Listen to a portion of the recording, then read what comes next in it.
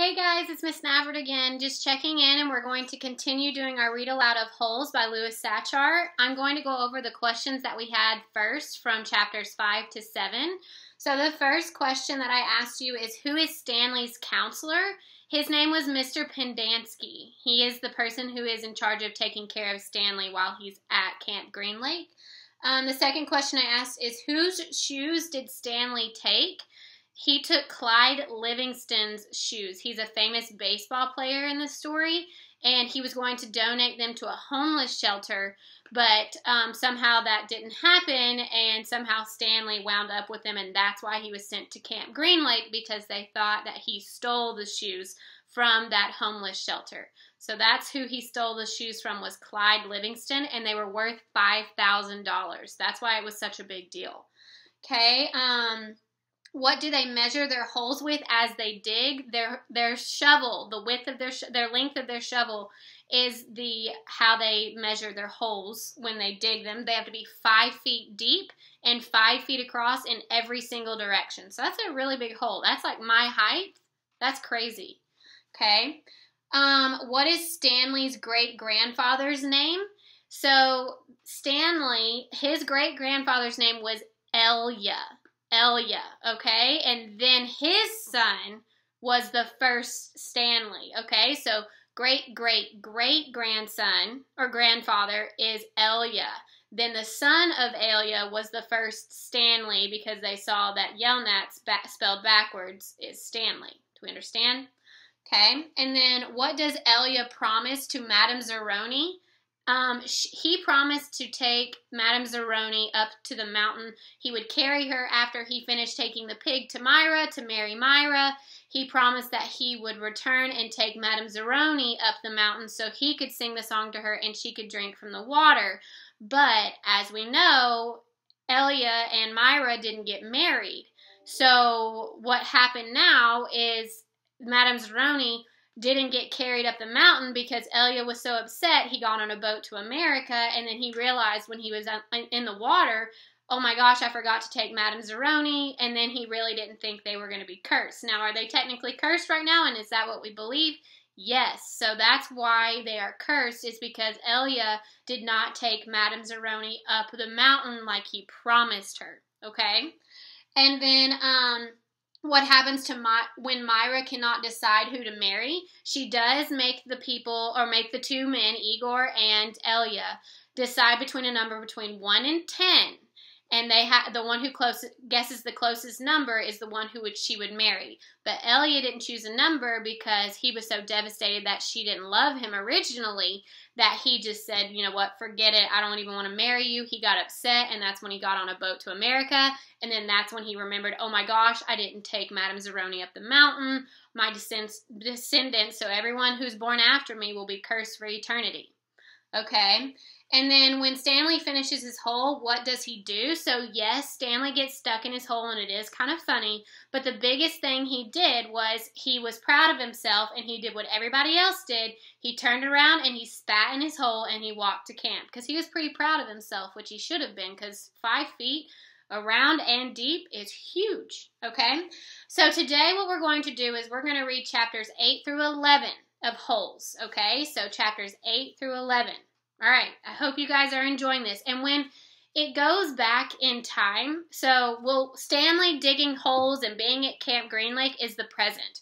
Whenever it goes back in time, it's called a flashback. And there's a lot of flashbacks in this story. So when we heard about Elia, that's in the past. It's already happened. That's a flashback, and it's giving us more details about how this story happened and how Stanley got to where he is today. So whenever you hear about something that's not about Stanley or his current family or what's going on in Camp Green Lake, then you know it is a flashback. And I'll try to tell you when I start reading if it's a flashback or not. But kind of just be listening to that, because I know it can get confusing. Okay? All right, so today is chapters 8 through 11 of Holes. Okay, so last time we left off, Stanley had just finished his first hole at Camp Green Lake, and he had blisters and everything. Okay? Chapter 8. A lot of people don't believe in curses. A lot of people don't believe in yellow-spotted lizards either. But if one bites you, it doesn't make a difference whether you believe it or not. Actually, it is kind of odd that scientists named the lizard after its yellow spots. Each lizard has exactly 11 yellow spots, but the spots are hard to see on its yellow and green body. The lizard is from 6 to 10 inches long and has big red eyes. In truth, its eyes are yellow, and it's the skin around the eyes which is red. But everyone always speaks of its red eyes. It has also black teeth and a milky white tongue. Ooh. Looking at one, you would have thought that it should have been named a red-eyed lizard or a black-toothed lizard, or perhaps a white-tongued lizard. If you've ever been close enough to see the yellow spots, you're probably dead. The yellow-spotted lizard likes to live in holes, which offers shade from the sun and protection from predatory birds. Up to 20 lizards may live in a hole. They have strong, powerful legs and can leap out of very deep holes to attack their prey. They eat small animals, insects, certain cactus thorns, and shells of sunflower seeds. So I'm assuming there might be some yellow-spotted lizards hanging around Camp Green Lake because who eats sunflower seeds? Mr. Sir. So why do you think they are telling us this much detail about yellow-spotted lizards? They must play a really important part in this story. So definitely something you want to remember. All right, chapter 9. Stanley stood in the shower. So if we're talking about Stanley and he's in the shower, are we in the present or is this a flashback? It's the present, okay? Stanley stood in the shower and let the cold water pour over his hot and sore body. It was 4 minutes of heaven. For the second day in a row, he didn't use soap. He was too tired. There was no roof over the shower building, and the walls were raised up 6 inches off the ground, except in the corners. There was no drain in the floor. The water ran out under the walls and evaporated quickly in the sun. He put on his set of orange clothes. They were clean. He returned to his tent, put his dirty socks in his crate, got out his pen and box of stationery, and headed to the rec room.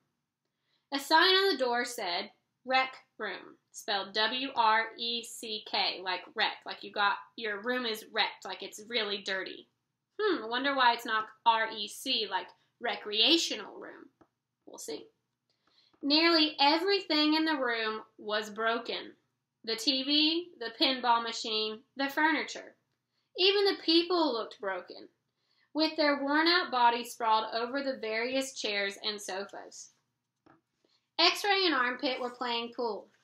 The surface of the table reminded Stanley of the surface of the lake. It was full of bumps and holes because so many people had carved their initials into the felt. That's what covers the top of pool tables, that green. There is a hole in the far wall, and an electric fan had been placed in front of it. Cheap air conditioning. At least the fan worked. As Stanley made his way across the room, he tripped over an outstretched leg. Hey, watch it, said an orange lump on a chair. You watch it, muttered Stanley, too tired to care. What did you say? The lump demanded. Nothing, said Stanley. The lump rose. He was almost as big as Stanley and a lot tougher. You said something. He poked his fat finger in Stanley's neck. What'd you say? A crowd quickly formed around them. Be cool, said X-Ray. He put his hands on Stanley's shoulder. You don't want to mess with the caveman, he warned. The caveman's cool, said Armpit.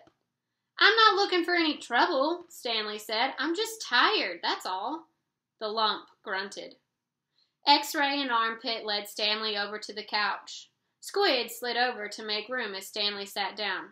Did you see the caveman back there? X-Ray asked. Caveman's one tough dude, said Squid, and he lightly punched Stanley's arm. Stanley leaned back against the torn vinyl upholstery. Despite his shower, his body still radiated heat. Wasn't trying to start anything, he said.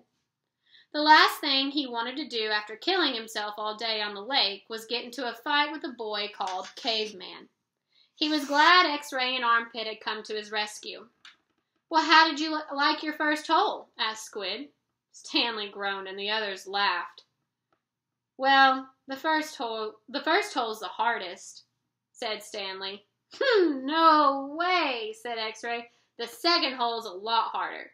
You're hurting before you even get started. If you think you're sore now, just wait and see how you feel tomorrow morning, right?" "That's right," said Squid. "Plus, the fun's gone," said X-Ray. "The fun?" asked Stanley. "Don't lie to me," said X-Ray. "I bet you always wanted to dig a dig hole, right?" "I am right." Stanley had never really thought about it before, but he knew better than to tell X-Ray he wasn't right. Every kid in the world wants to dig a great big hole, X-Ray said. "To China, right?" "Right," said Stanley. "I mean," said X-Ray, that's what I'm saying. But now the fun's gone, and you still gotta do it again, and again, and again." "Can't fun and games," said Stanley. "What's in the box?" asked Squid. Stanley had forgotten he brought it. Paper. I was gonna write a letter to my mom." "Your mother?" laughed Squid. "She'll worry if I don't."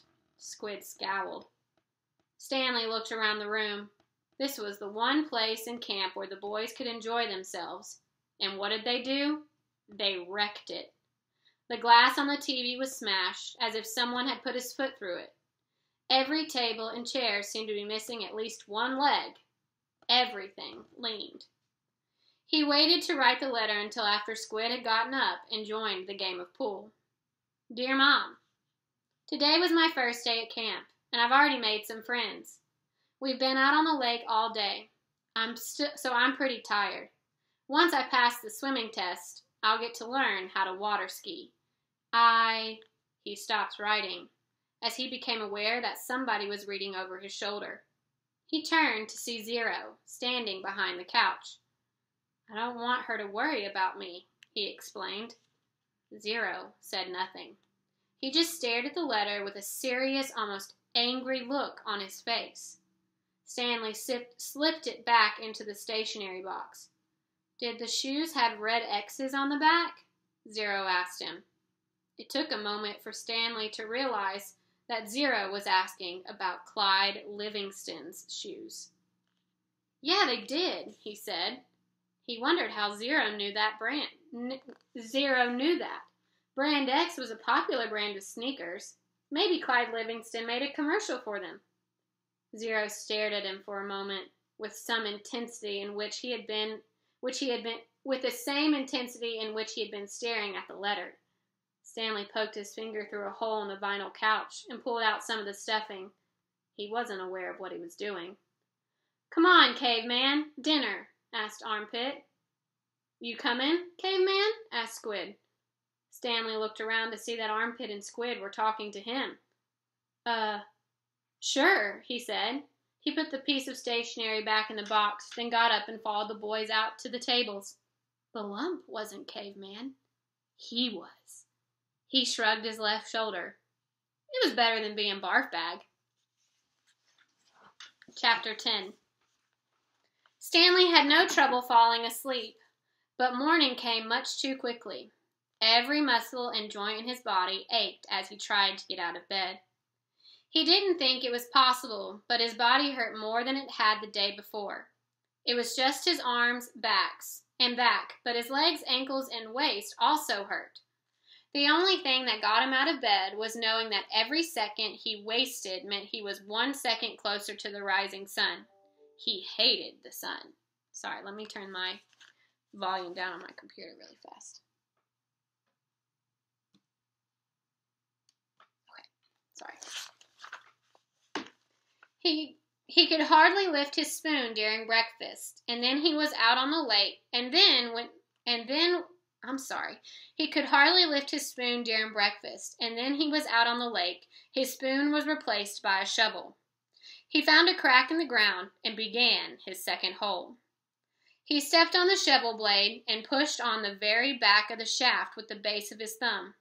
This hurt less than trying to hold the shaft with his blistered fingers. As he dug, he was careful to dump the dirt far away from the hole. He needed to save the area around the hole from when his hole was much deeper.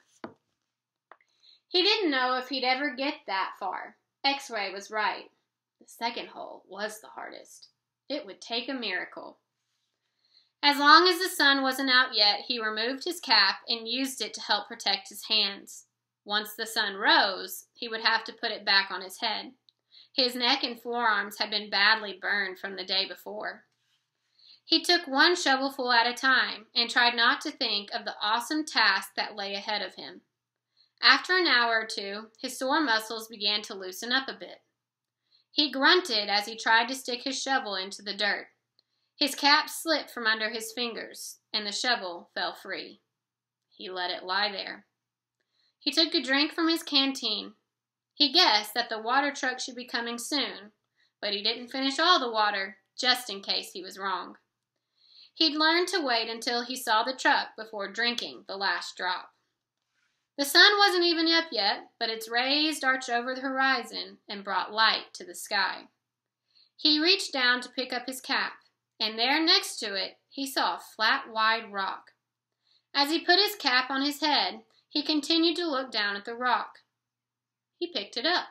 He thought he could see the shape of a fish fossilized in it. He rubbed off some dirt, and the outline of the fish became clearer. The sun peeked over the horizon, and he could see tiny lines where each one of the fish's bones had been. He looked at the barren land all around him. True, everyone refers to this area as the lake, but it was still hard to believe that this dry wasteland was once full of water. Then he remembered what Mr. Sir and Mr. Pendanski had both said. If he dug up anything interesting, he should report it to one of them. If the warden liked it, he'd get the day off. He looked back down at the fish. He'd found his miracle. He continued to dig, though very slowly, as he waited for the water truck. He didn't want to bring any attention to his find, afraid that one of the other boys might try to take it from him. He tossed the rock face down beside his dirt pile as if it had no special value. A short while later, he saw the cloud of dirt heading across the lake. The truck stopped, and the boys lined up. They always lined up in the same order. Stanley realized no matter who got there first. X-Ray was always in the front of the line. Then came Armpit, Squid, Zigzag, Magnet, and Zero. Stanley got in line behind Zero. He was glad to be at the back, so no one would notice the fossil. His pants had very large pockets, but the rock still made a bulge. Mr. Pendanski filled each boy's canteen until Stanley was the only one left. "I found something," Stanley said, taking it out of his pocket. Mr. Pendanski reached for Stanley's canteen, but Stanley handed him the rock instead. "What's this?" "It's a fossil," said Stanley. "See the fish?" Mr. Pendanski looked at it again. "See, you can even see all the little bones," said Stanley. "Interesting," said Mr. Pendanski. "Let me have your canteen." Stanley handed it to him. Mr. Pendanski filled it and then returned it. "So do I get the rest of the day off?" "For what?" You said if I found something interesting, the warden would give me the day off." Mr. Pendanski laughed as he gave the fossil back to Stanley. "Sorry, Stanley. The warden isn't interested in fossils." "Let me see that," said Magnet, taking the rock from Stanley. Stanley continued to stare at Mr. Pendanski. "Hey, Zigzag, dig this rock." "Cool," said Zigzag. Stanley saw his fossil being passed around. "I don't see nothing," said X-Ray. He took off his glasses, wiped them on his dirty clothes, and then put them back on. "See? Look, it's a little fishy," said Armpit. Chapter 11. Stanley returned to his hole. It wasn't fair. Mr. Pendanski had said his fossil was interesting. He slammed his shovel into the ground and pried open another piece of earth. After a while, he noticed X-Ray had come by and was watching him dig. "Hey, caveman, let me talk to you for a second." X-Ray said. Stanley put down his shovel and stepped out of his hole. Say, listen, said X-Ray. If you find something else, give it to me, okay? Stanley wasn't sure what to say. X-Ray was clearly the leader of the group, and Stanley didn't want to get on his bad side. You're new here, right? Said X-Ray. I've been here for almost a year. I've never found anything. You know, my eyesight's not so good. No one knows this, but you know why my name is X-Ray? Stanley shrugged one shoulder. It's Pig Latin for Rex. That's all. I'm too blind to find anything. Stanley tried to remember how Pig Latin worked. I mean, X-Ray went on, why should you get the day off when you've only been here a couple of days? If anybody gets a day off, it should be me. That's only fair, right? I guess, Stanley agreed. X-Ray smiled. You're a good guy, caveman. Stanley picked up his shovel. The more he thought about it, the more he was glad that he agreed to let X-Ray have anything he might find. If he was going to survive at Camp Green Lake, it was far more important that X-Ray think he was a good guy than for what... If he was going to survive at Camp Green Lake, it was far more important that X-Ray think he was a good guy than it was for him to get the day off. Besides, he didn't expect to find anything anyways. There probably wasn't anything of interest out here. And even if there was, he'd never been what you would call lucky. He slammed his blade into the ground, then dumped out another shovelful of dirt. It was a little surprising, he thought, that X-Ray was the leader of the group, since he obviously wasn't the biggest or the toughest. In fact, except for Zero, X-Ray was the smallest. Armpit was the biggest. Zigzag may have been taller than Armpit, but it was only because of his neck. Yet Armpit, of all the others, seemed to be willing to do whatever X-Ray asked of them. As Stanley dug up another shovelful of dirt, it occurred to him that Armpit wasn't the biggest. He, the caveman, was bigger. He was glad they called him Caveman. It meant that he actually was accepted as a member of the group. He would have been glad even if they had called him Barf Bag. It was really quite remarkable to him. At schools, bully like Derek Dunny used to pick on him, yet Derek Dunny would have been scared senseless by any of these boys here. As he dug his hole, Stanley thought about what it would be like if Derek Dunny had to fight Armpit or Squid. Derek wouldn't stand a chance. He imagined what it would be like if he became good friends with all of them. And then for some reason, they all went back to him to his school. And then Derek Dunny tried to steal his notebook. Just what do you think you're doing? Asked Squid as he slammed his hands into Derek Dunny's smug face. Caveman's our friend, said Armpit, grabbing him by the shirt collar. Stanley played the scene over and over again in his mind, each time watching another boy from Group D beat up Derek Dunny. It helped him dig his hole and ease his own suffering. Whatever pain he felt was being felt 10 times worse by Derek. All right, so we'll pick up again with chapter 12. So today we read 8 through 11. All right, now go check your email, listen to this, and answer those questions. You got this. There were no flashbacks during this. This was all present at Camp Green Lake. Proud of you guys. Keep it up. Miss ya.